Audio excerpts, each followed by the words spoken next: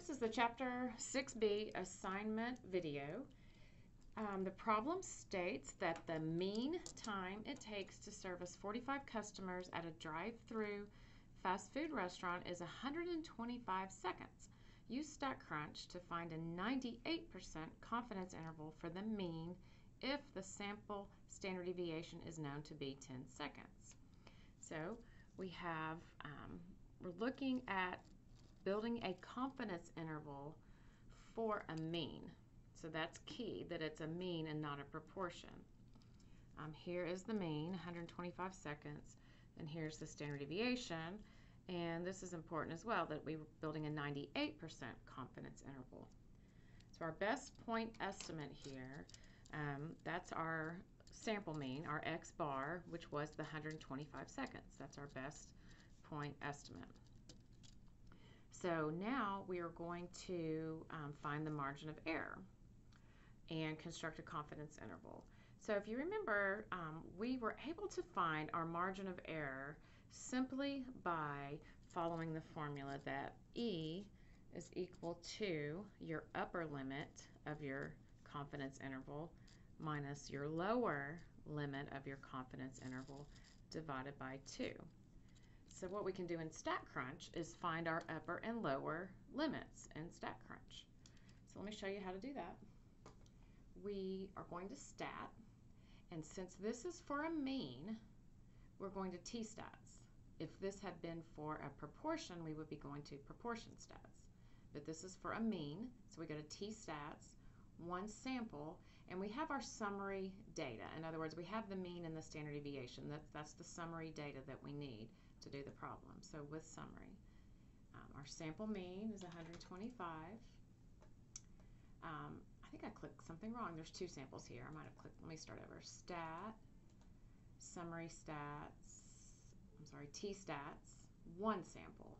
Yeah, there we go, with summary. That looks better. So the sample mean is 125.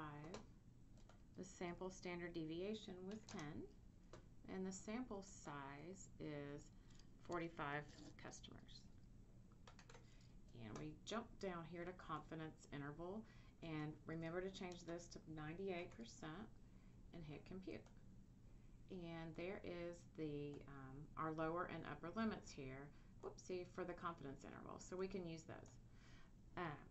So to get E, we're simply going to take the 128.60, I'm rounding to 2 decimal places here, minus, that's my upper limit, minus the 121.40, that's my lower limit right here, and then we're dividing by 2. So that gives me 3.6 seconds. So that's the margin of error. So with that, we can build our confidence interval, which we already have our confidence interval because we know the upper and the lower limit. But if you want to follow the formula that we use, when we make a confidence interval, our lower limit is simply the mean minus E, that's our lower limit, and the mean plus E, that is our upper limit. So the mean that we're working with here is the 125 minus 3.6 seconds. That's our lower limit. Then the upper limit is the 125 plus E plus 3.6 seconds. So if we do the math, 125 minus 3.6 is that lower value, which actually we already had up here. We got it over here from StatCrunch, right?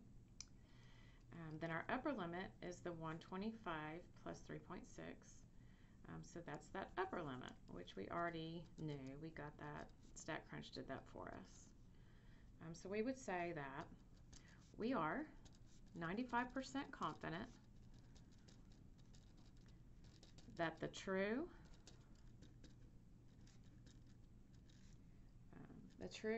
mean service time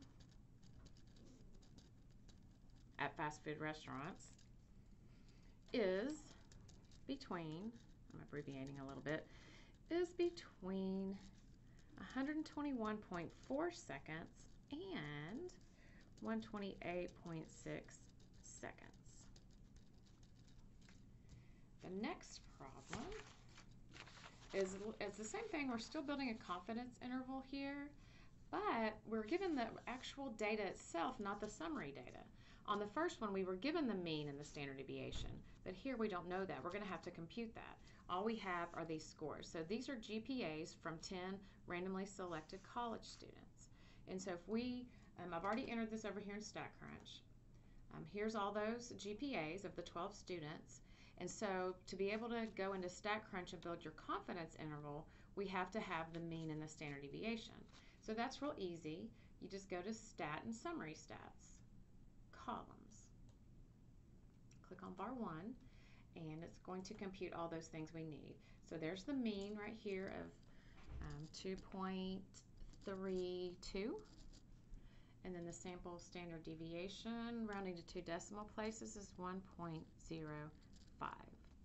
So we got what we need to build our confidence interval. So this is stat, T-stats, because it's a mean. We're talking about averages or means.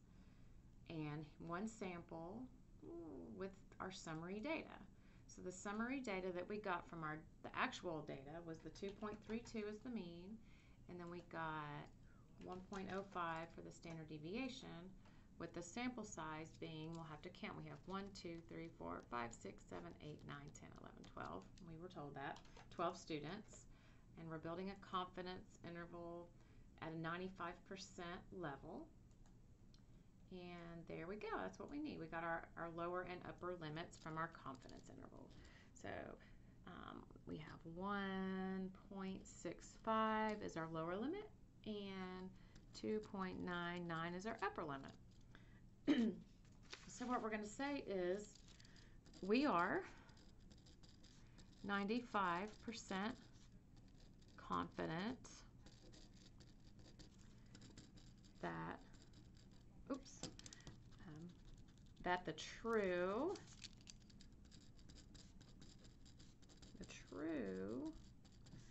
mean GPA of college students is between 1.65 and 2.99. So writing this out made me realize, I think over here I made a mistake here. So this should be 98% confident. Coming from the problem up here where we built a 98% confidence interval. So this is not right. We need to go back and make that 98%.